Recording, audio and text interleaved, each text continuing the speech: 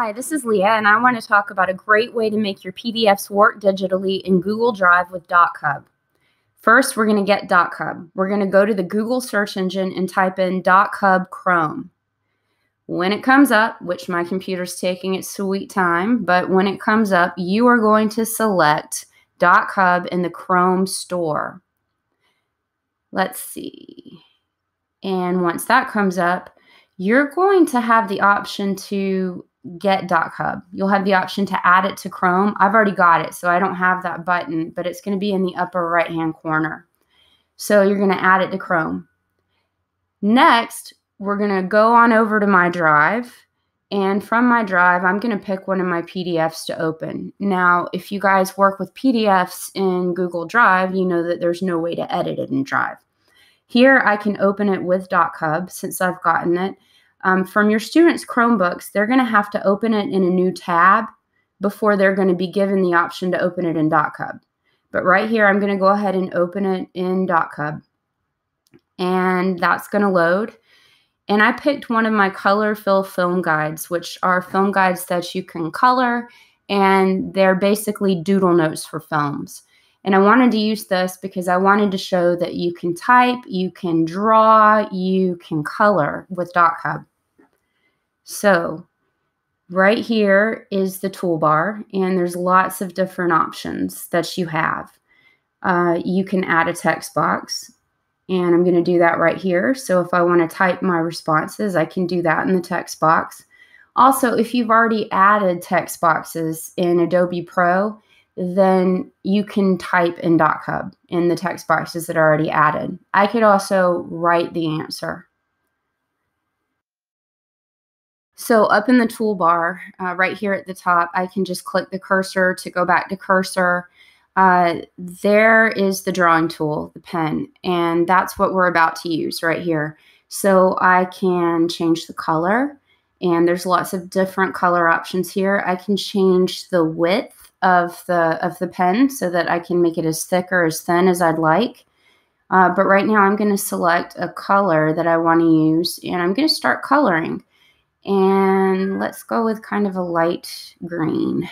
So here we have it, and 8 is a nice thickness for this, a nice width. So I'm very slowly coloring because I'm not great at this with the mouse. We've got touchscreen Chromebooks at school, and the stylus is phenomenal for doing this. You can do it just like you would a pen to paper, and you're doing it straight on the screen. Oh, let me get rid of that. All right, so I'm just coloring the edges exactly like I would if I were doing it on paper with colored pencils or with crayons or with markers. And now I'm going to jump ahead just a little bit here. This is strangely addictive, coloring it with the mouse, even though I prefer a stylus and touchscreen. It gets easier as you go with the mouse. Oh, and by the way, that little background noise you're hearing, I apologize for that. That's my cat. Our house is a construction zone because it flooded, and she's not happy. There's not a whole lot I can do to keep her quiet. But here I'll finish coloring these letters, and then I'll jump ahead so that you can see the finished product. But I want to point out that up in the toolbar, there's a highlighting feature. So imagine what you could do with, say, close readings. If you put a reading PDF up in here, you could have students highlight and annotate. So this is a really great tool. Get the E. Yeah, this is easier and easier as I go with the mouse.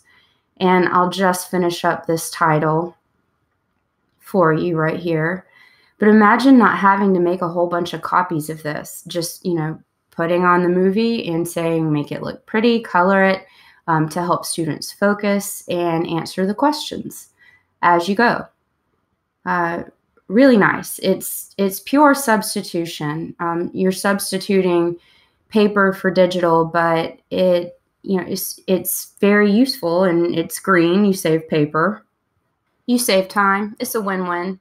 So actually, there are a couple more things about the coloring that I do want to show you. For instance, the boxes. I would typically outline them in marker and then color them in with a crayon or colored pencil.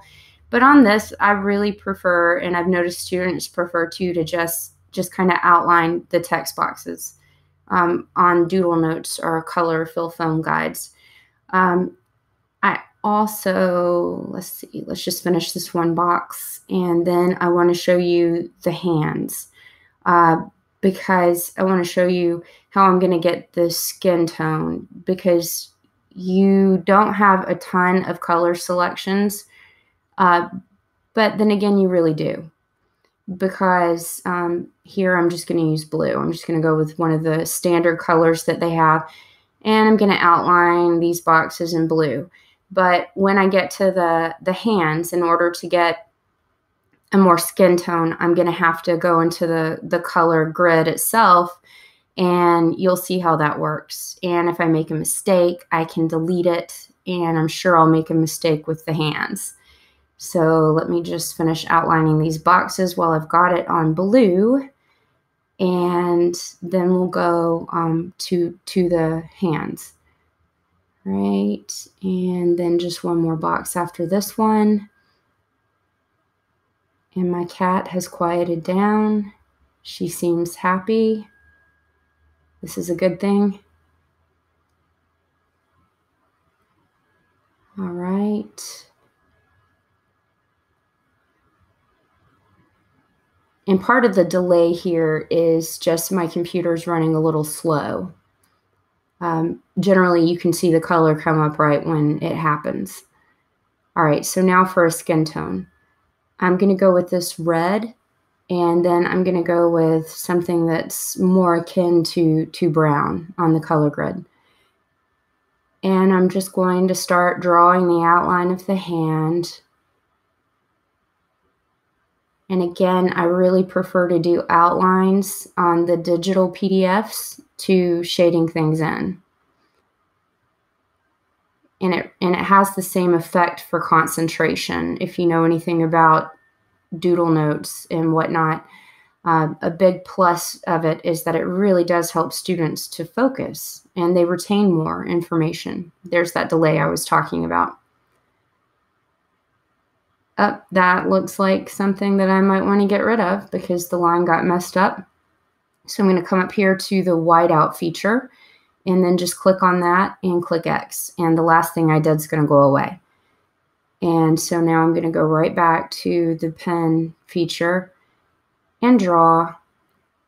And that looks a little bit better. My hand's still a little shaky. But there you have it with the hands. And now I want to jump ahead to show you exactly what it looks like when I finished. Not going to do all these letters, but I did do a whole lot of outlining and coloring and shading, and I wrote an answer in. You'll see. Now I'm going to go back to the cursor. So how will your students share this with you? Go up to the 3 pancakes or the hamburgers, whatever you like to call it, in the upper right hand. Download and export is what they're going to select. So from download and export, they can choose. They can save it to the computer, their Google Drive. They can email it to you, save it to Google Classroom, Dropbox, OneDrive. Okay, down here is just straight up downloading it to the computer. Lots of options for sharing it with you. Download the PDF cheat sheet for more information on that.